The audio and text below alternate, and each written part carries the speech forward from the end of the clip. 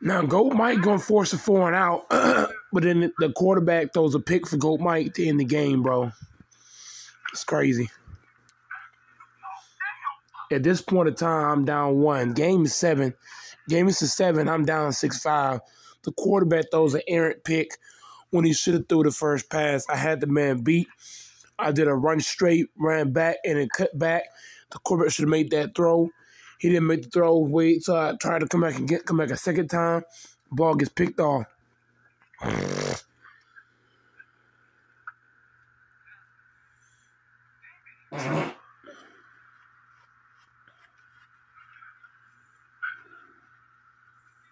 Great defense by Goat.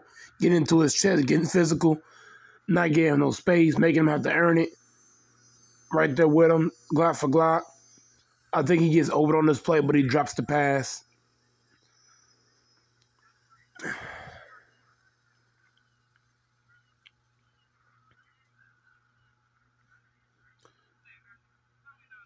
I know he's tired, so I'm just imposing my will with the physicality, not letting them not letting them breathe, really get into space. When somebody's faster than you, if you can wear them down, that's an advantage now for a big guy. Because Goat Mike is like 250. So just me using my weight against him, you know what I'm saying, is not allowing him to really get his stamina up.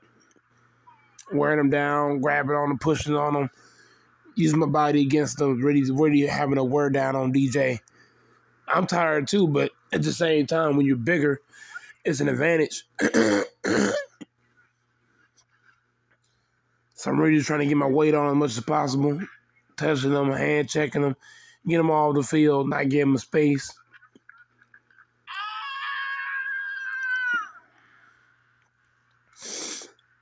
Yeah, I'm about to see this play right here.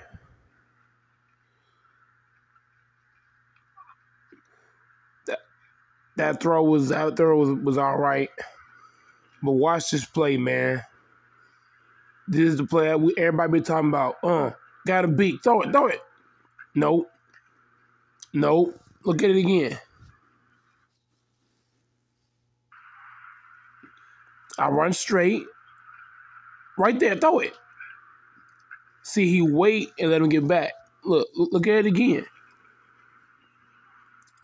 I pulled a Tyreek Hill, ran straight, came back, cut, boom, throw it. Nope. He waits. So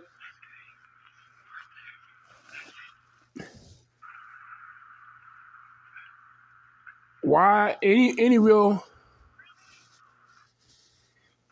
quarterback is making this throw. Right here, boom.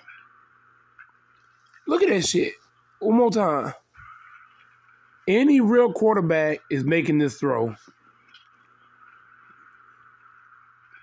I don't get it.